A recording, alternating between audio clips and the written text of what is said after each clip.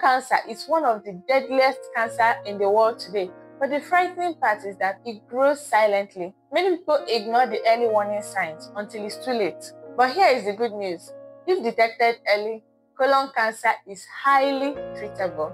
So in today's video, I'll break down the signs, symptoms, how doctors diagnose it, and the treatment options available in 2025, so you and your loved ones can stay informed and protected. And please make sure to hit the subscribe button. I'm a pharmacist, and every week I share simple but science-backed health tips to keep you well. So let's get into the video. What is colon cancer? Let's start simple. Colon cancer, also called colorectal cancer or intestinal cancer, happens when abdominal cells in the colon or rectum grows uncontrollably, forming tumors. Over time, these tumors can spread to other organs. I hate to be the bringer of bad news, but here is a scary fact. Colon cancer is one of the top 3 most common cancers in the world today, affecting both men and women. The risk increases after age 45, but cases in younger people are also on the rise. Now let's go back to the risk factors.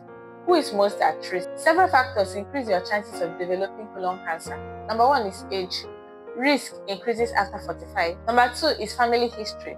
Having a close relative diagnosed of colon cancer increases your risk. Number 3 is lifestyle. A diet high in red meat and processed food, low fiber intake, smoking, and heavy alcohol use all contribute to colon cancer.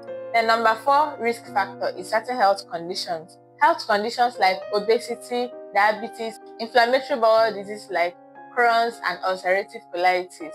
Now, knowing these risk factors is very important, but what really saves lives is recognizing the signs early. So let's go back to the signs and symptoms. These are red flags you should never ignore.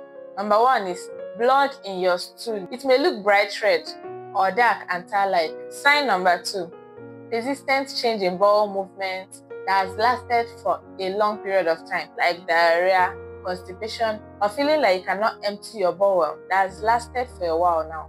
Sign number 3, unexplained weight loss, like you are dropping a lot of pounds or kilograms without necessarily changing your diet. Sign number 4, ongoing abdominal pain, cramps or bloating. Sign number 5, fatigue and weakness, and this is usually caused by hidden bleeding and anemia. And a very important reminder, these symptoms does not always mean cancer, but when they persist, you have to see your doctor immediately. Now let's go over to the interesting parts, diagnosis. So how do doctors check for colon cancer? Number 1 diagnostic technique is colonoscopy. This is the gold standard. A small camera is inserted into your colon to check for tumors or polyps. Number 2 diagnostic method is called the fecal occult blood test. This test is done to detect hidden blood in the stool. Number 3 diagnostic test is the use of CT scans or MRI for imaging. Then number 4 diagnostic test is what is called the biopsy. So biopsy is basically picking up the suspected cells and taking it to the lab to confirm if it's cancerous or not. But in 2025, new technologies like liquid biopsy, which is a blood test that detects cancer DNA, are also becoming more common, making diagnosis faster and less invasive. Now, what are the treatment options available in 2025? Treatment depends on the stage of the cancer, but here are the main options. Number 1 is surgery. Surgery involves removing the cancer cells and the surrounding tissues. Number 2 is chemotherapy. Chemotherapy is the use of drugs to kill cancer cells. Number 3 is radiation therapy. This one involves using high energy beam to target cancer cells. And then number 4 is what is called the targeted therapies. This is the use of drugs that target specific cancer cell mechanisms. These drugs used for targeted therapy are revolutionizing cancer therapy, and the drugs, of course, are very, very expensive. The 5th therapy is the immunotherapy. This is boosting the body's immune system to fight cancer cells. So in 2025, doctors are actually combining treatment with precision medicines, tailoring therapy to the patient's genetic profile for better results and fewer side effects.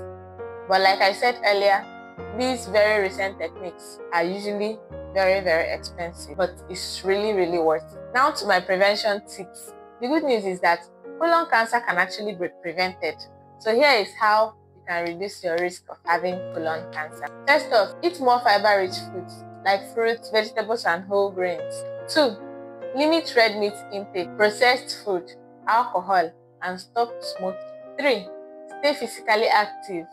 4, get yourself screened regularly, especially after age 45 or earlier if you have the risk factors. Because of course, as we all know, early detection is what really saves lives. Colon cancer does not really have to be a death sentence, but awareness is key. Pay attention to your body, don't ignore warning signs, and always go for regular screenings. So if you found this helpful, please don't forget to give us a thumbs up and share this video to friends and family. And please don't forget to subscribe. I'll see you in my next video. Bye.